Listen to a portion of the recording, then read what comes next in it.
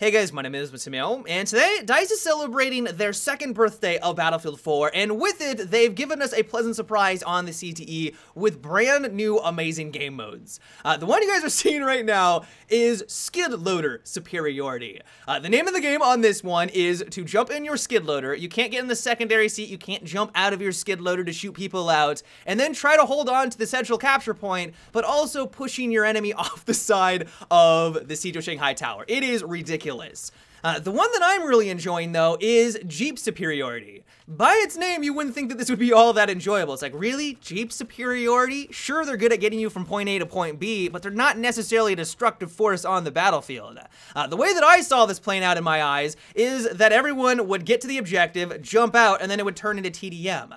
Well, the way that DICE has been able to work around it is that you cannot exit your vehicle whatsoever. As soon as you jump in, you're stuck with that vehicle until at least the end of the round, or it explodes and you have to respawn into another vehicle.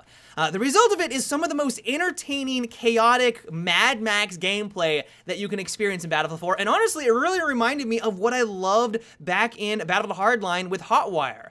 I know a lot of people hated on Battlefield Hardline, but I gotta say that that was one of my favorite game modes when the game released. Eventually, everyone started using RPGs and C4, and it got a little stale after that, but I must say that when you actually have an awesome duel between vehicles, it is one of the most enjoyable things to do in a first-person shooter, and that is exactly what you're getting with this Jeep Superiority. It is fantastic. The next one on our list is Tank Superiority. This was introduced back in Battlefield 3 with the Armored Kill DLC, and admittedly, it was poorly implemented.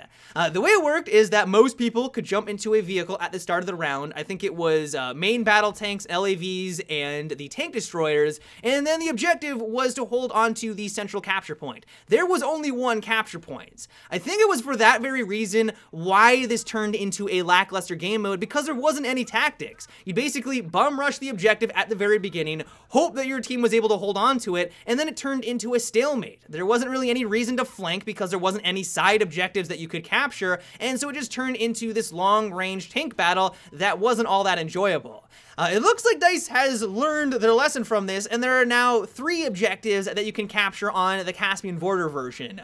It's basically Conquest, but with tanks, and it's amazing. I love tank combat when you really gotta work with your other tank drivers to be able to win the day. For example, here I was trying to duel an enemy tank out in the distance. I'm hurting because all of a sudden I got swarmed by multiple targets, and then my friendly Jeep kind of scooted on in to take some of the damage. I was then able to pop over his vehicle, get some shots off on the enemy, and we were able to win the day, or at least win that tank battle. It was amazing. Like, there were tactics involved.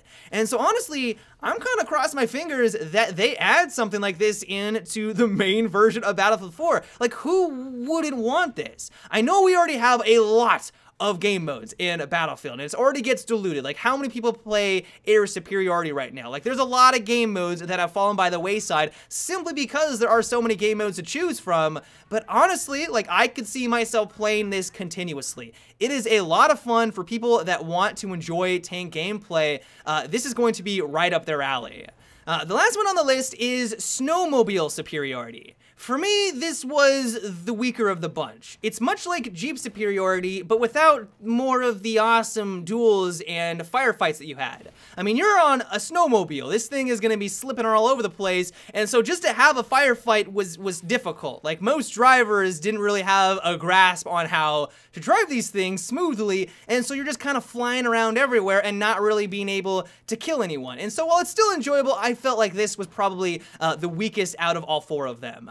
But overall, I highly recommend that you give this a try if you have access to the CTE.